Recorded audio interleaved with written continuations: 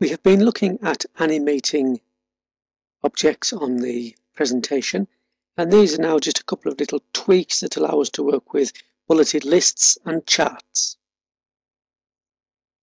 We'll start with bulleted lists. You see I've got a bulleted list here. I'm just going to select the placeholder and add an effect. I'll just choose a simple fly-in effect. You can see how the bullets come in there. But we can have greater control over the way the object is animated using the Effect Options dialog box. From there you can see we could choose what direction the animation can come from. We can add a sound to the animation. And this is the really interesting bit. After the animation, what do we want to happen to that bulleted item? The moment it's on Don't Dim, what we can do is two things. Firstly, we can hide it after animation, which means it disappears off the screen altogether. Or the favourite is really to change the colour, grey it out, so it becomes less apparent on the screen. Let's try that. I'll run the show to show the effect of that. Okay, so we click the mouse button to get the first bulleted item on the list, and we talk about name tags. We deliver our presentation. When we're ready for the next bulleted list, we click again, and name tags greys out or changes colour, and refreshments appears, and then we can talk about refreshments, and then press the button again, and refreshments greys out. You get the idea. Notice that the sub-paragraph is coming in with the main paragraph. So with seating arrangements, we're also getting C-class schedule for facility usage. We can sort out those sub-paragraphs. If I come back into the Effect Options and then choose the Text Animation tab, it's this item here, Group Text By.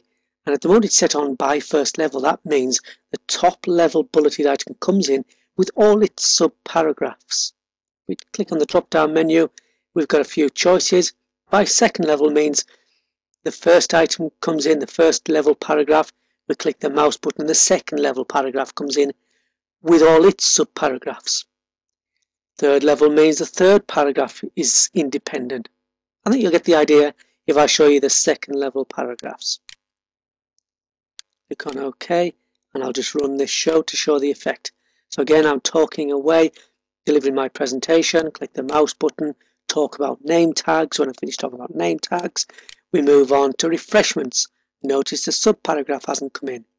When I finish talking about refreshments, click the mouse button, the sub-paragraph appears, can be prearranged with TGC staff. So I can do that conversation there. So every time I click the mouse, the next level comes in.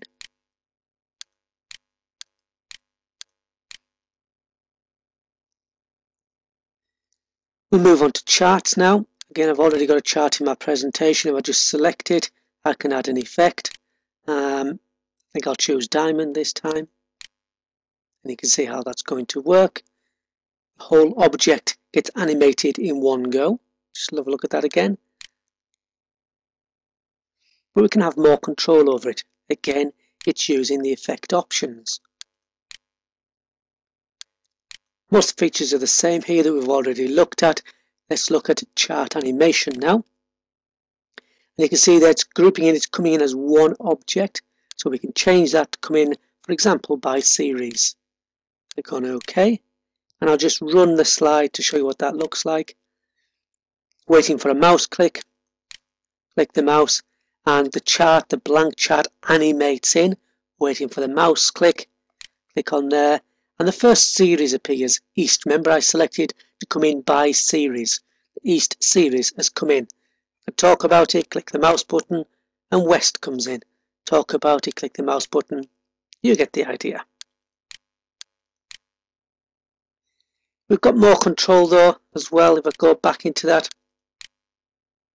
Again onto chart animations. You remember the chart appeared first and it animated in. We can check that animation off, so it doesn't animate the grid and the legend. And this time let's try element in series. Run the show and see what happens. So the charts appeared, it didn't animate in, it came in straight away, waiting for the mouse click once, and the first element in the first series comes in. Click again, the second element in the first series comes in. Click through a few times, and then it starts with the second series. So you get the idea. So I think hours of fun to be had with custom animation of all the objects, the bulleted lists and the charts.